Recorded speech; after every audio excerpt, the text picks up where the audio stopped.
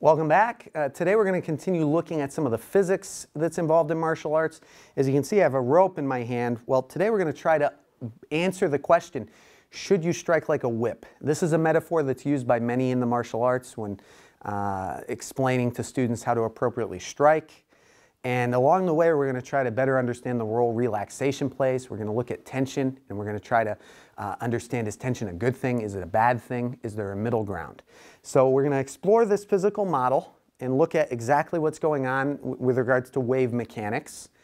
And along the way, not only are we going to make comparisons to how this can apply to our martial arts, but we're also going to look at the differences. And it's critical you do that whenever you're looking at any physical model because, for instance, in this case, we're not a rope. So we need to understand what's different about this situation. And that will make us much better equipped at taking the lessons that we have learned and integrating them into our martial arts. So I have Zach here to help out. We have our rope. Let's get started looking at some wave energy. Now, there's a very simple comparison we can make right away. I'm holding this rope. I initiate on this end and I send a pulse down until it reaches Zach. I'm going to have Justin step out here so that he can send a pulse down and we can look at what's going on and see how it compares to our martial arts techniques. Again, he initiates from this end, and what happens? Through sequential activation, the additional elements of the rope are brought into motion until ultimately the wave reaches Zach. And now the wave does rebound. We're not going to worry about that for our analysis today. Not that there aren't some implications that we could take from that as well. How's this compare to our striking? Well, when we strike, don't we very often, there's different methods of striking, but typically we initiate from the ground. We have a ground reaction force. From there we engage the waist. We start bringing some muscles from the trunk into play, musculature from the arm. So there's sequential activation, there's sequential motion. The energy is initiated from one end until ultimately it extends out the other end and impacts with our opponent. So you can see why this comparison is very often made. Now we want to better understand tension. One of the simplest things that we can look at right away is tension a bad thing? Now in this rope, if we get some waves traveling down it and then suddenly we pull tight, we've sort of flatlined our waves, so to speak.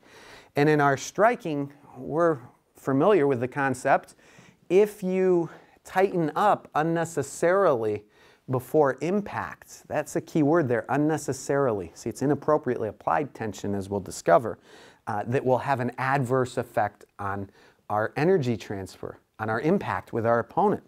So we have one instance where tension is a bad thing. Now, to better understand the role tension plays, we're going to ask a very important question, and it's one that we've sort of been discussing a little in our past lessons. How can we maximize the speed here? Now we know from our previous videos we want to do two very important things in our striking. One is to maximize the mass behind your strike, and the other is to maximize the speed of that mass. That's going to create the maximum impact. So what goes into maximizing our wave speed? To answer this question, I want you to imagine that as the pulse initiates, go ahead, send a pulse down. As the pulse initiates, I want you to imagine that we're traveling along the pulse as it travels to Zach. So at some instant in time, the rope may look like this. And what we're going to do now is head to the whiteboard. We're going to look at this snapshot, and we're going to explore the forces that are involved and see what exactly goes into determining the speed and how can we manipulate it to maximize the speed. So let's head over to our whiteboard. Here's our snapshot. We have something that looks like this. Not the most balanced, but you get the idea. So here's our little mass element that we're looking at. And at this instant in time, there's a tension pulling back on that little tiny section of rope. And there's also another tension pulling forward. And what we can do is we can take these tensions out and we can break them into components. We can break them into parts so that now we have both a vertical and a horizontal component. And what do you notice? Right away, you should notice that the horizontal components cancel each other out. And the vertical components do what? They add together. And you can take that understanding and apply a little bit of trigonometry. We're going to skip the mathematical rigor today. But if you take what we understand here, again with some trigonometry, and you apply Newton's second law, which, as I said, we're going to sort of skip the math. We're going to get right to the end result. I just want you to understand what goes into determining it just on a conceptual level. We're taking some of the lessons we've already looked at. Well, the speed then is going to be equal to the square root of, have you guessed it, the tension divided by, I'm going to introduce a new term here. This is a mu, and it means the mass per unit length.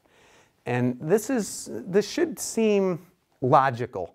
If you're accelerating a certain segment of mass into motion, there's got to be a force involved. In our case, it's the tension. And what's going to determine how fast that section of rope is accelerated? Well, we also have to consider the mass. And since we're not accelerating the whole mass into motion at once, we're going to look at something called the mass per unit length of the rope, the mass density. Okay? So this is our equation. What does it tell us? Tension's a pretty important thing. See, we discovered early on, inappropriately applied tension is bad. But it's appropriately applied tension that can help you maximize your speed. And again, if we make a comparison with our striking, it's the same thing. We want to activate the appropriate musculature. There's different methods of doing this. We're not going to get into specifics. But activation of appropriate muscles, appropriate muscle tension, can enhance the acceleration of your strike. Now, to see this in action, just to demonstrate it with our rope, if I pull up on this mass segment that's in my hand, this little section I'm holding on to, what does that do? It applies a tension on the next segment. And so as I pull up, we send a wave down. Now, if I accelerate this section faster, what's going to happen? The tension increases, and so does the wave speed. Now for the important question, really critical question, whenever you look at any physical model, what are the differences? Well, I'm going to have Justin come back here. He initiates a wave, sends a wave down the rope. Ultimately, the energy, the pulse, reaches Zach and it rebounds off. If this were a whip, we maximize speed by putting as much initial tension into the system until that energy extends down the end of the whip and impacts with our opponent. The important question is, what is this mass that's left behind? Whether it's a whip or a rope, what is it doing? Is it adding anything into the impact? And again, send a pulse. Well, this section isn't doing anything. It's left behind. It's not enhancing the impact. It's not backup mass. And that's a key difference in our striking.